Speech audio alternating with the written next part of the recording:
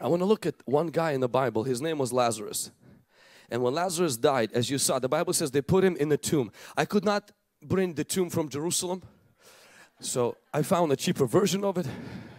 Thank you, Mike Melnick. And so when Jesus came to Lazarus' tomb, the Bible says Lazarus was dead. And not only he was dead, but he was covered inside of a tomb. And this is what Jesus says. Jesus called up some people. If I could have Bryson. And Jesus said, He says, I want you to open the tomb. Open the tomb. Open the tomb. Now the camera, who's the floating camera, come over here so that the live viewers can see. Those of you who are not able to see, Lazarus is right here. He is dead. Lazarus, be dead. So close your eyes. All right. Jesus stood from a distance, and the Bible says, now Lazarus is dead. He's gone. The fact that he's wrapped up in grave clothes is one thing, and Jesus stood there and He said this. He said, Lazarus, come out! And in that moment, Lazarus got raised from the dead. Now you don't see that right now, but I can tell you one thing. Come over here and help me. Lazarus, his eyes is open. Like, can you breathe? Mm-hmm. He's alive. He's alive. Now, Lazarus is alive. I want you to watch this.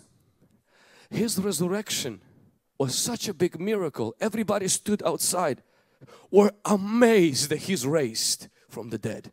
How many of you know it's a big deal?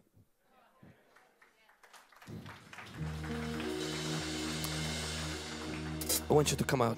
I want you to come out. I want you to see one thing.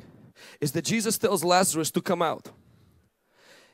What we don't see a lot of times is that nobody helps him out. In his grave clothes, he's trying to come out.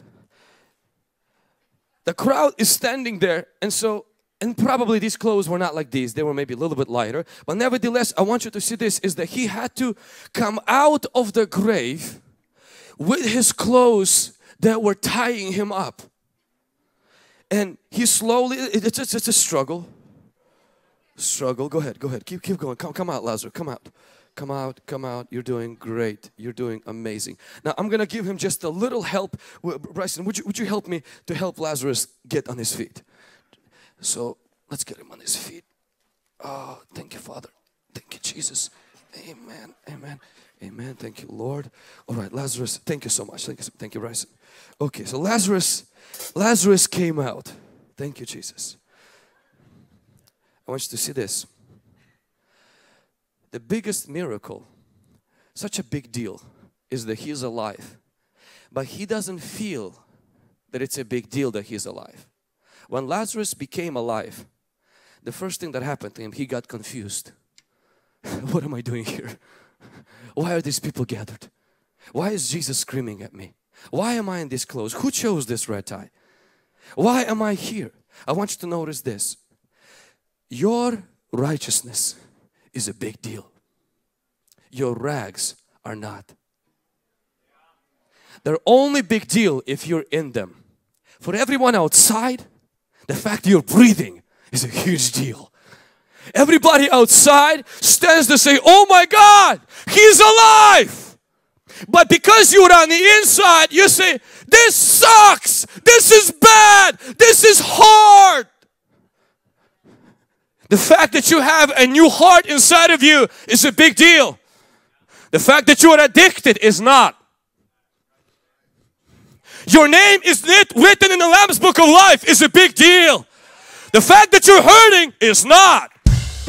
Now to you, it's the big deal because you're here, you're hurting, you're suffering, you're confused. But honestly, I want to put it into perspective of every person that is hurting and struggling right now. The fact you have righteousness inside of you is the biggest deal. It's the biggest celebration. Hallelujah. I want to tell you something right now. Now, I'm not in any way downplaying power of sin. I just don't want to downplay the power of God. I don't want to downplay the power of sonship and the power of righteousness. I don't want to downplay the power of the forgiveness of sins and the power of the blood of Jesus on the cross. And I want to tell you something, these rags, yes they're bad, yes they're horrible, but the power of death that's been defeated in you already is a big deal. It's such a big deal. Hallelujah. That is a big deal. The fact that 2,000 years ago Jesus crushed the head of the serpent, that is a big deal. The fact that your name is written in the Lamb's Book of Life, that is a big deal. I know you still have a cigarette once in a while, but the big deal is that you're alive inside. That's why the cigarette doesn't feel comfortable in your mouth. That's why pornography doesn't feel normal. That's why sleeping with your girlfriend doesn't feel right, because you're alive. But I want you to see this. Is Jesus tells Lazarus not to become alive. He tells him to come out. Watch this. He doesn't send disciples and say, guys, Lazarus is there, get him out. Jesus doesn't go to the tomb himself and says, Lazarus, let me help you out. He tells a dead man who is bound, come toward me. And it was after Lazarus took steps. Lazarus, come, come, come, come, come, come. Stay here. It was after Lazarus took steps that Jesus sent people to help him become free. What I want to tell some of you here today is after God gives you righteousness, He doesn't always bring you freedom, but He does ask you to walk toward Him in bondage. But I want you to walk to Jesus when you struggle. 3 things I want you to write it down. We have 2 minutes. And then 3 things to take home with you. Number 1, when you struggle, before you get free, learn to overcome your guilt before you overcome your sin. Write this down. Learn to overcome your guilt before you overcome your sin. The process of this struggle, the most powerful part in this struggle is not your sin, it's your guilt.